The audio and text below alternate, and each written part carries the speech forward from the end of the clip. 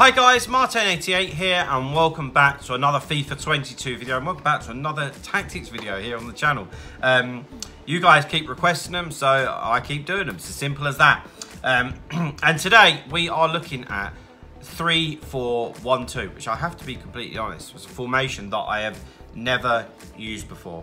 But obviously I have given it a go to be able to do this.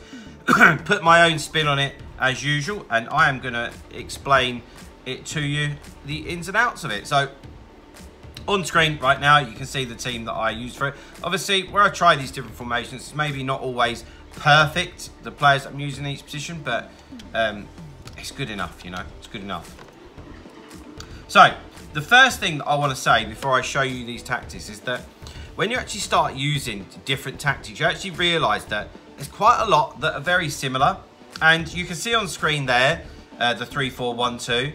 But really, it's not that too dissimilar, depending on the tactics and instructions that you use, than a 5-2-1-2. You see Son and Garrincha on screen. They only need to be coming down slightly, and that is a 5-2-1-2.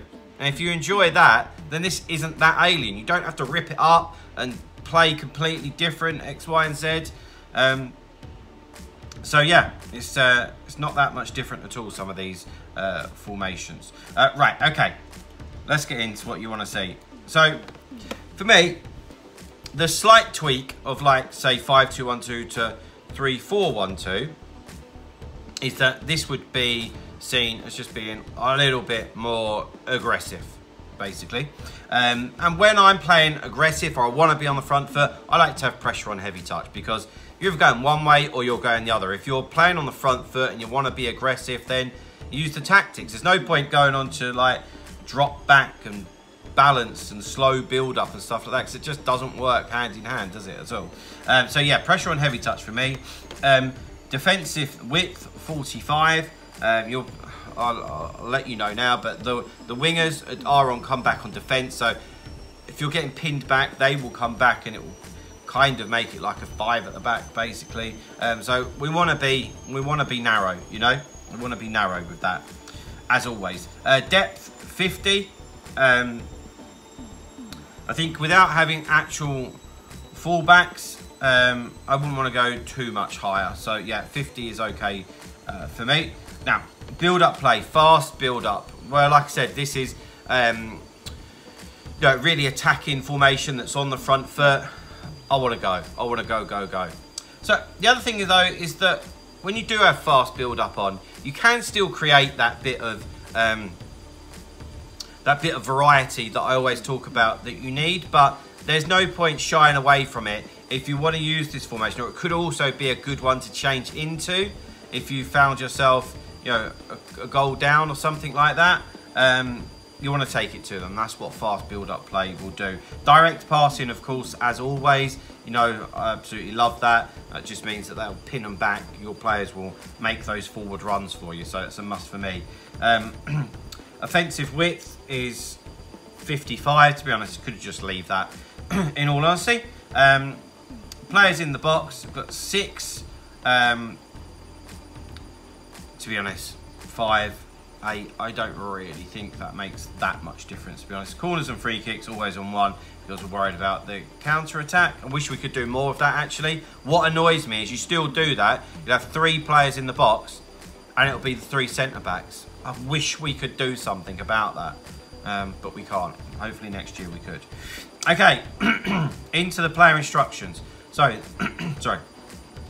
The back 3, stay back while attacking, of course, right? Well, in my eyes, of course, maybe not for you, but you know, if we lose the ball upfield, it will take a few seconds for those wingers to get back. And if we didn't have them on stay back while attacking, that means that we could literally be in a position where we've got 2 centre backs, which, no, you're going to get absolutely torn apart. So I think a big deal here is you can have your middle centre-back as an absolute brute. You know, we're talking Diaz's, we're talking Varane's, Van Dijk's, players like that. But I do believe that the outside centre-backs need to have a little bit about them, you know. And so somebody like Cancelo is perfect for that. Somebody who can take the ball on. Because what you don't want is, in my opinion anyway, is to have, you know, I know you couldn't do this, but 3 Van Dijks as an example, where people are like, go on then, I'll let you have the ball with them. Try your best. What are you going to do? Dribble around me? No, you're not.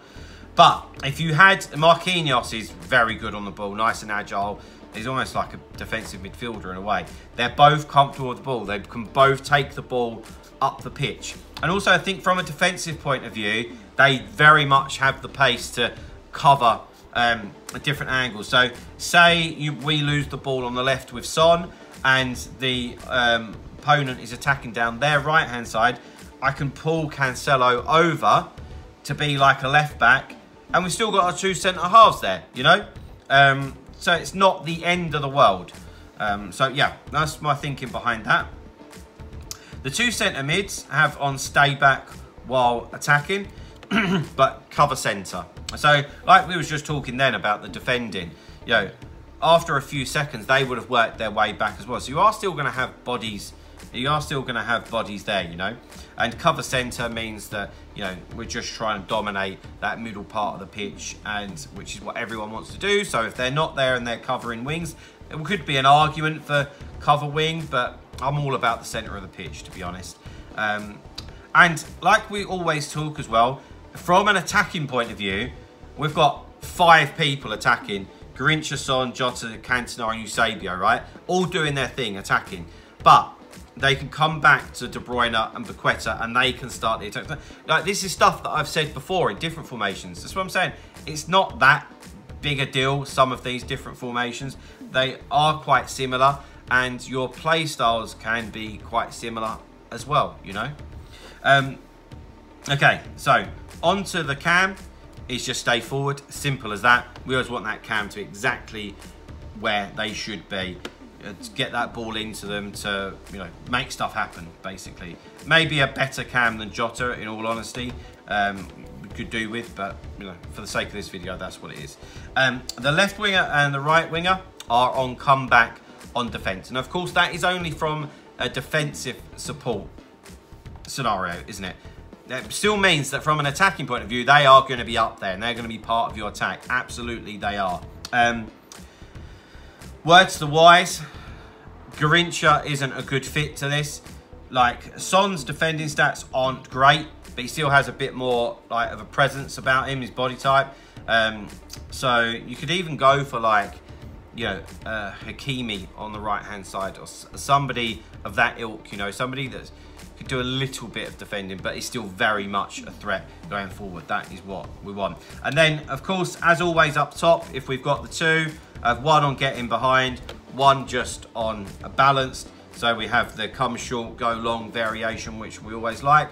And of course, if it's still the 2 strikers, that's what we're going to do. And in this instance, it's Eusebio getting behind and Cantona coming short. So guys, there we have it. That is your 3-4-1-2 tactics. Like I said, it might not be for everyone. It is quite attacking. Could very much be a good one to change into if you feel like you need to try and get on the front foot a bit and you're, you know, throwing caution to the wind. By all means, try that.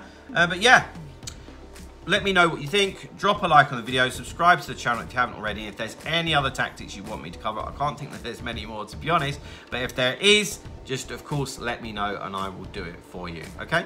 So thanks for watching, guys, and I will see you very, very soon. Bye-bye.